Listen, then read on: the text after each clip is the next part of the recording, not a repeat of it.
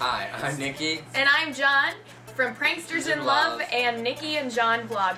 Welcome to Behind the Reel. Happy Valentine's Day and welcome back to Behind the Reel, the show that takes a real look behind the personalities shaping online video. I'm your host, Andy Smith, and today we have a special Valentine's Day treat for you, as sweet as a piece of chocolate made from soap. I've gone ahead and made 6 or 7 of these little soaps that look exactly like chocolates. I bought Nikki a box of chocolates. I'm going to replace all the regular chocolate with these, and hopefully she gets really pissed off when she eats some soap. Of course, I'm talking about Nikki and John, pranksters in love, who started pranking each other way back in high school and have rolled that into nearly 5 years worth of pranks, 180 million views, and a career centered around pranking each other on a daily basis. Nikki and John, welcome to the show. And you guys are watching Behind the Reel, so thanks for tuning in. I already said that. No, you didn't. Yeah. Nuh-uh. I said we're watching Behind the Reel. No, she didn't. Well, now you know what you're watching twice. This is pretty much what you get if you watch our vlogs and our pranks. We're kind of cluster Fs. Our main channel is Nikki Banana 88, where we kind of brutishly and relentlessly, brutally is the word I'm looking for, prank each other back and forth. And then we also have I barely touched him. a vlog channel where we do daily vlogs, just of our daily lives and stuff like that. We just like to have fun. We love each other, but we like to have fun in our relationship. Oh, you wore that shirt? And be silly. That stain? Bing! I almost got you. Nikki, John, thank you so much for taking your time to be on the show. Let's get to the important things first. What would you say are your top tips for marketers and video creators in general? Well, Andy, I think some of the biggest tips I can think of is you really have to be passionate about what you do and love what you do. We really enjoy entertaining people. We just love to do it. So what I'm going to do is I'm going to take the garbage disposal off from underneath, and when Nikki starts cleaning the house, I'm going to sneak in the kitchen. I'm going to hide underneath the sink, and when she starts to do the dishes, I'm going to stick a bloody hand out of here, and hopefully I'll scare the crap out of her. Have fun with what you're doing and be consistent. Don't give up.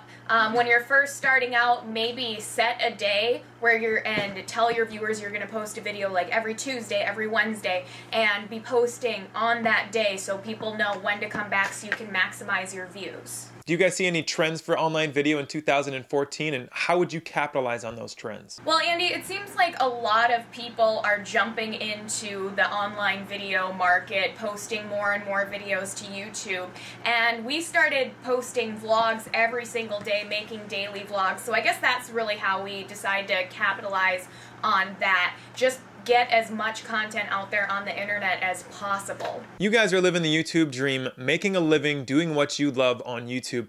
But every creator wants to know, how much of your strategy is YouTube and how much of it is outside of YouTube so that you can support yourselves with your work? 50% of what we do is YouTube, and 50% of what we do is licensing our videos off of YouTube. And we've been fortunate enough over the last 4 years to kind of work less and less and kind of leave our actual daytime jobs. And after college, our YouTube channel kind of took off organically. It was an accident. It was really, really cool the way it started. We uploaded a video.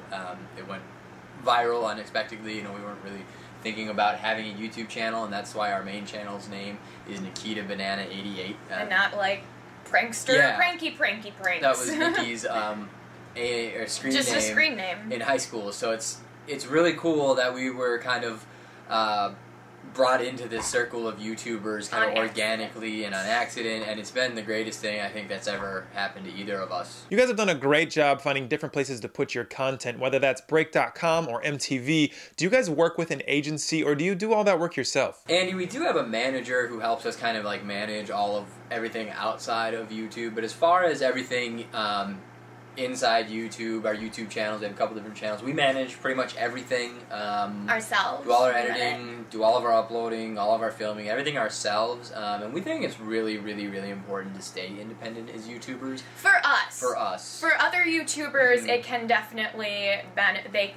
people can benefit from being with a network, but we just think it's not really for us. Yeah. We think we're doing just fine on our own, so we decided not to sign our channel with a network. However, I recently signed my game channel over with full screen, just, you know, to kind of be a little bit more protected with video game stuff. And I don't have a problem with that because it's not my creative content. It's, you know, I'm using their video games to make my videos.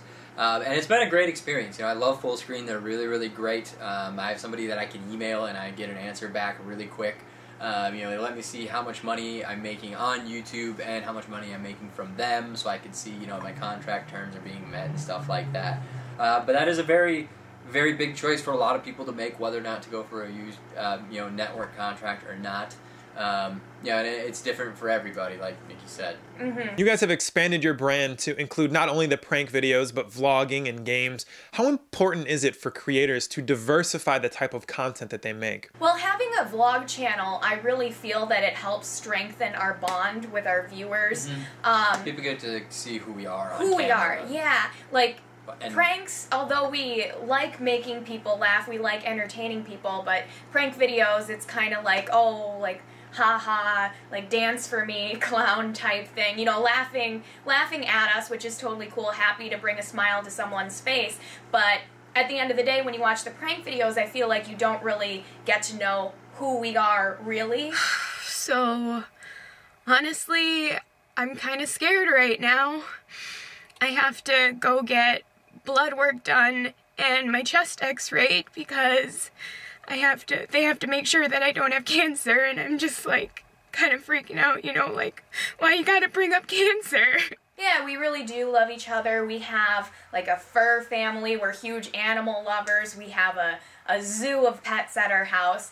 And yeah, I really like that people get to know who we are. This is Thor. Everybody knows Thor, don't lick me. He's everybody's favorite little dog. it's always important to grow, you know, you never want to stop, like, growing and changing and succeeding, so, like I said, you know, we've started with our prank channel. From there, we started a vlog channel. I started a video game channel. I also have a fishing channel. And video games have always kind of been a big part of my life. I've played a lot of video games. I've always been really good at them and pretty competitive, so I thought, you know, why not take that to the next step and just start recording what I'm doing and uploading it online and use kind of my main channel and our vlog channel to, you know, syndicate and send out all of the video game stuff to our audience, so that way I can kind of build my video game audience from an audience that I already have, as well as, you know, capture new gamers and viewers from other parts of the web that I may not be able to on my vlogs or pranks. And I absolutely love to fish. It's my favorite thing to do in the entire planet, fishing and skiing, so I started a fishing channel. You know, why not? I'm a pretty knowledgeable fisherman. I'm very successful at it. I catch a lot of fish. And it's really cool to be able to share that with people all over the world. Yeah, do what you love. You can film it, and there might be people out there who want to watch. Yeah. Just you having fun. If you're going to do it anyway, why not put it out there on the internet, right? In the past year, the public prank really took flight, but you guys have focused mainly on pranking each other. Why is that? It's really, like, we love pulling public pranks. It's just kind of, like, hard to there's get a out different- there. Yes, there's a different, like, setup and recording process that we're not exactly used to or familiar with, and it requires a couple more people who kind of know what they're doing with camera angles and recording sound and stuff like that. We have so to it's get something that we really, really want to branch out to, and we'll definitely do much more of this year, and we're probably going to start pranking a couple of our friends too. But it has always just kind of been us pranking each other back and forth pretty much our entire lives, our entire starting friendship. in high school. So that's, I guess, kind of how we've just kept it up for a while. Purple hair.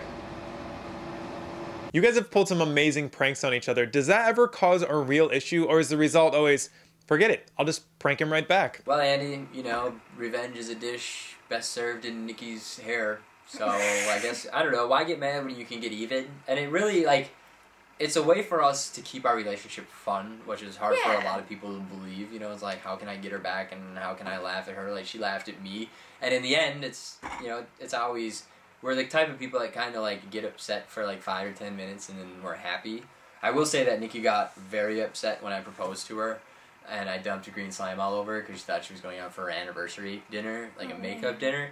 And she was just pissed, But and it that was was hilarious. That was extra sad then, because we were like poor college students, and we couldn't go out for our anniversary, but on our actual anniversary, because we didn't have enough money. And then John tells me he's gonna make it up to me, and we're going out this night, and then I just get a bucket of slime dumped on me. Green slime. But you got a ring, so... I did, and I she still was very wear happy at the end of the video. every day.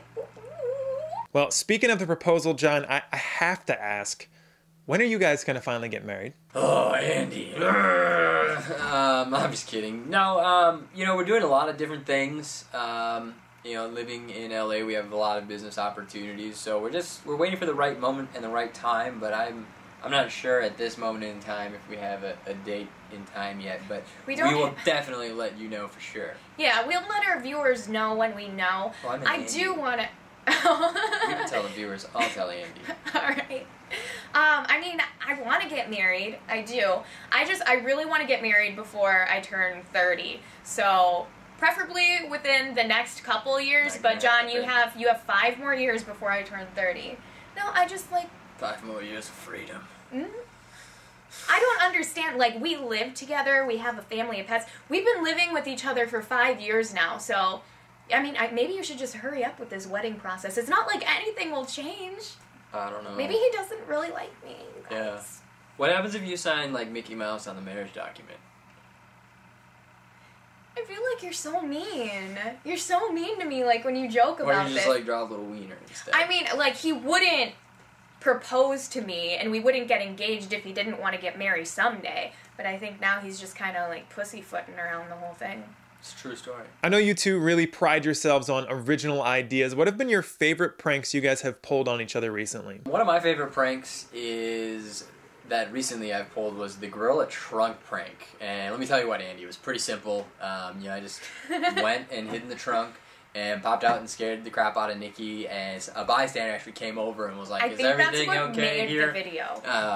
And of course we were like, "Yeah, everything's okay here. I'm just a gorilla in a trunk. Beat it."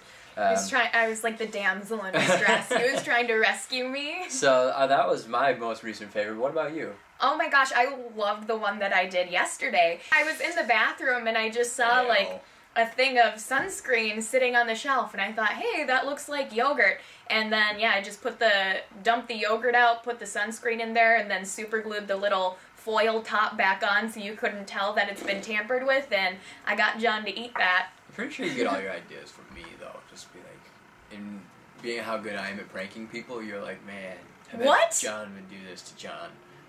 That doesn't make any sense, and anyone out there listening, like, you guys agree with me, right? That does not make any sense. Team John. Oh my god, there's so many more Team Nickies than there are Team Johns. Oh yeah, there are. Team John. Thumbs up for Team John. Nope. Team Nikki. Thumbs up for Team Nikki too. Nikki, John, you guys can only be so cruel to each other for so long. Do you have any career changes in the future? Any plans for something to do aside from pranking each other? You know, Andy, we'll always prank each other. You know, it's been a part of our life. It's been a part of our friendship for we were pranking each other before we've been filming. For as long as we've known each other. So we'll always prank each other. You know, we'll always vlog. We'll always play video games. We'll always make fishing videos. But we do kind of want to branch out into other forms of media and entertainment, and always grow, you know, and take the next big step to whatever that might be. So we're always working hard on growing. I mean, you know, we never want to stop changing and growing, and it's always fun to try new things. Entertaining more people. Yeah. And recently we've kind of reached out to a lot of different charities that we want to help out with. There's a couple animal shelters and charities and Wounded Warrior projects, stuff like that we'd love to get involved with, simply because we really want to give back to people who watch our videos. Without viewers such as yourselves, people like Andy, you know, like, that's why we have what we have, is because of you guys, and we are super appreciative of it. You guys have a vocal group of commenters on your channel who think everything you do is fake and staged. Once and for all, let's hear it right from you guys. Are your pranks staged? No, we do not stage our pranks. And don't listen to what commenters say, Andy. Look at any video on the internet. Every single video on the internet, there's someone saying, that's fake. Elephants don't paint pictures. Cars don't go into oceans. Yeah, people just like to think there's this huge conspiracy out there. But we're just doing this to have fun with each other. Like, we love it. It's been a part of our lives forever. And, I mean, like, faking pranks would be kind of boring on our end. Like, yeah, the fact of the matter is, like I dumped a freezing bucket of ice water on Nikki when she was in the shower. Yeah, it's like that's just not something that you fake. I just went and did it. and she didn't know it was gonna happen. So like you saw it happen. Yeah, like, you know, and like the gorilla trunk prank, I was just hiding in the trunk with a gorilla suit. But we really appreciate everybody that comments on our videos, good or bad. You're watching. We're just happy that you guys are out there and you're taking the time to watch our video. My favorite thing is actually a lot of commenters nitpick irrelevant things to call a video fake. Like, one time John didn't, like, wash his toothbrush with water first, which he never does. He doesn't rinse off his toothbrush with water first, and he's like, someone's like, nope, John didn't put his toothbrush under the faucet first, therefore this prank is fake. So I prefer a little bit more pasty paste than watery paste. I don't know why that's so difficult. So that's kind of weird? That's kind of become an inside joke to me. Like, I'll be at the grocery store and someone will be pushing their cart and I'm like, nobody pushes their cart like that. You're fake. You guys grew up in Minnesota but moved to California, as do a lot of YouTubers. Do you see that as a requirement for success on YouTube? You don't have to live in California to be successful on YouTube. You can do YouTube anywhere you live. But there are like other things that we want to do and like other side projects we have in the works and been working on them for a long time. We need to be here. Like, I actually, now that we moved into Hollywood, I think you do too, like, want to go to some auditions here and there, maybe try to get into acting and being in some commercials, stuff like that. Just to like expand a little bit. But no, like, if you're in Ohio and you want to make YouTube videos, go for it. That's not gonna, living in Ohio isn't gonna hold you back. No. Yeah, and I mean, that's exactly right. I don't think it's a prerequisite. You know, people may want you to come here when you get more successful, but I think that anywhere you are, and if you're really passionate about what you do and you love it, and, you know, you have a little bit of know-how with computers and cameras and editing and stuff like that, you can succeed anywhere. You two always come to VidCon and interact with your fans as much as you can. Do you see attending conferences like VidCon to be an important part of being a creator? I don't know how important it is, necessarily important is for a YouTuber to attend it. I think it's a really good idea to go there and see your fans, but, you know, if you can't afford to make it there, it's not the end of the world or anything like that. But it is an awesome experience. We do love meeting our viewers. Yeah. It's so, like, nice to put a face to who's watching us, and we've just met so many people who are so nice, and I'm like, oh my god, you're just the sweetest thing. It's so nice to meet you. And that's really fun. And a lot of people go to VidCon to network with other YouTubers too. So if you're looking for people to collab with, VidCon can be good for that. But I wouldn't say like that's like when we get to see all our other YouTube friends like you, Andy. This is when you come to town. It's pretty cool. But it's a really good thing to do. It's really awesome for us to meet people who watch our videos, you know, and we thank every single person who comes up to us and says like, I love your videos. They thank you, and it's like, no, thank you. Like, we really love you watching our videos. Like, it has brought a lot of joy and happiness to our lives. So, it's kind of like a two-way street for both viewer and YouTuber. Well, that's all we've got time for today. Thank you guys so much for being on the show. Do you have any last words before you go? Well, thanks so much for watching us on Behind the Reel. It's been a pleasure. It's been great talking to you, Andy, as always. Thank you very much. Thank you. And we'll see you guys on the flip side. Yeah. Ew. For reals? Well, there you have it, everybody. Nikki and John. Make sure to stop by their channel and check them out if you haven't already. I'm sure you'll get a laugh or 2 or 3 dozen out of their pranks. In the meantime, if you enjoyed this week's show, don't forget to give it a thumbs up, drop a comment below, let us know how we did, share it around if you really enjoyed it, enjoy your Valentine's Day, and I'll see you next time on Behind the Reel.